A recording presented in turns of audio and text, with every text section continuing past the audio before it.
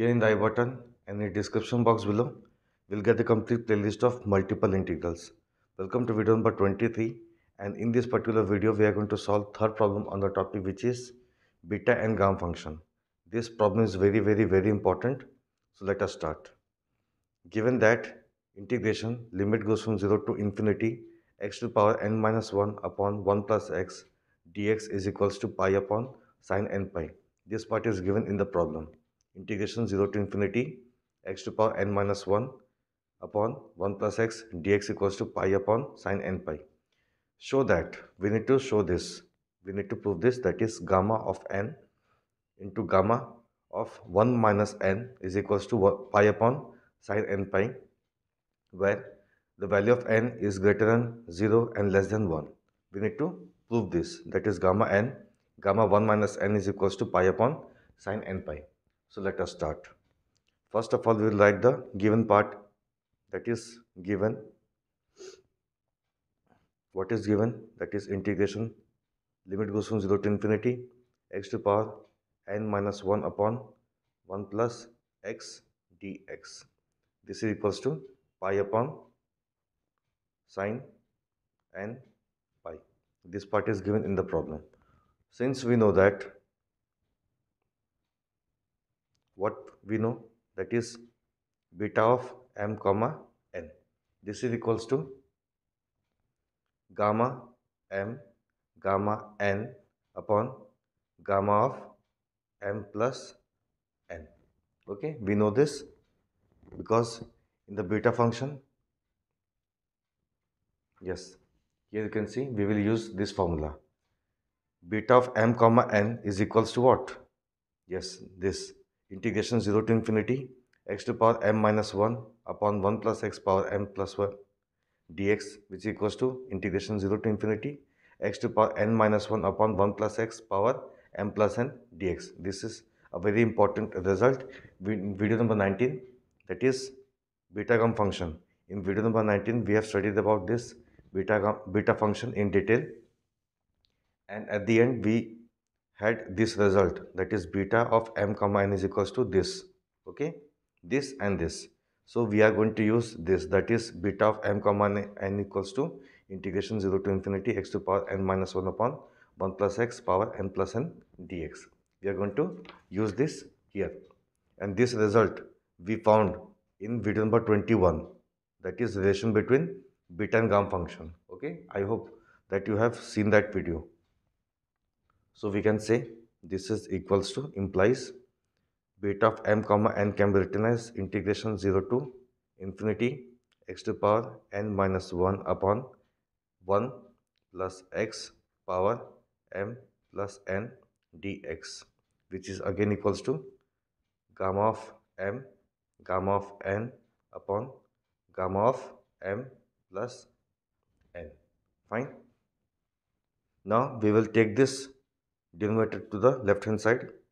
So we can write this, that is gamma of n gamma of m. I am changing the order because both are equal.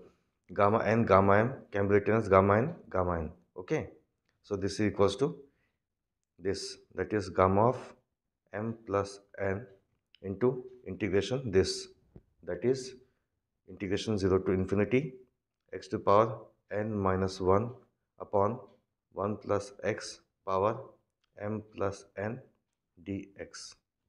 Okay, now put m equals to 1 minus n. Why? Because we need to show this, that is gamma n gamma 1 minus n. Here we have gamma n gamma m. So if we take, or you can say if we put m equals to 1 minus n, so we will get the LHS part. Okay, so let us go ahead. Gamma n gamma 1 minus n, this is equals to gamma m is 1 minus n, then plus n. Okay, integration limit goes from 0 to infinity. The numerator part is as it is, x to the power n minus 1 upon 1 plus x m, that is 1 minus n plus n. then write this dx. Fine. Here you can see n gets cancelled. Here again n gets cancelled. What is left? That is, here we have in the LHS, that is gamma n, gamma 1 minus n. Here we have gamma 1. And what is left here? That is integration 0 to infinity x to power n minus 1 upon 1 plus x power 1. Okay. Now we have dx part here. So in the gamma function part, that is in video number 20, in gamma function, we have discussed gamma function in detail in video number 20.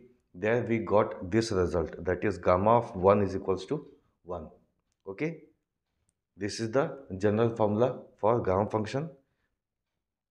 If you put n equals to 1, you got this result. In video number 20, we discussed this in brief. Hope you have gone through this video. So we can say gamma of 1 equals to 1. So on putting gamma of 1 equals to 1, you will get what? This part. Okay. Gamma n, gamma 1 minus n equals to this part. And this part in the given, yes, here you can see, given that this equals to pi upon sine n pi, given that integration 0 to infinity x to power n minus 1 upon 1 plus x dx equals to pi upon sine n pi, this part is what? This part.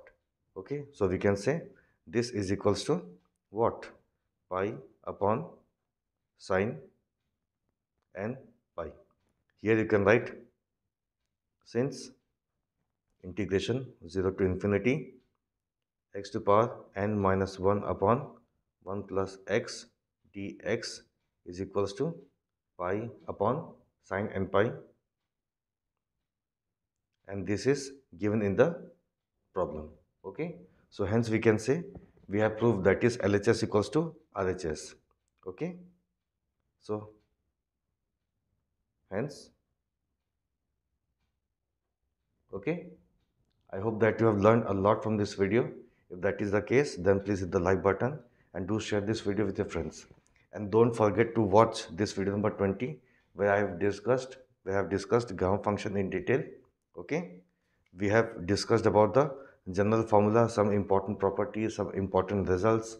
Okay, this formula is very, very, very important. Again, in video number 19, we discussed about the beta function. Okay, there we have discussed about the general formula, important properties, and some very important formulae. Okay, thank you so much for watching this video. Thank you.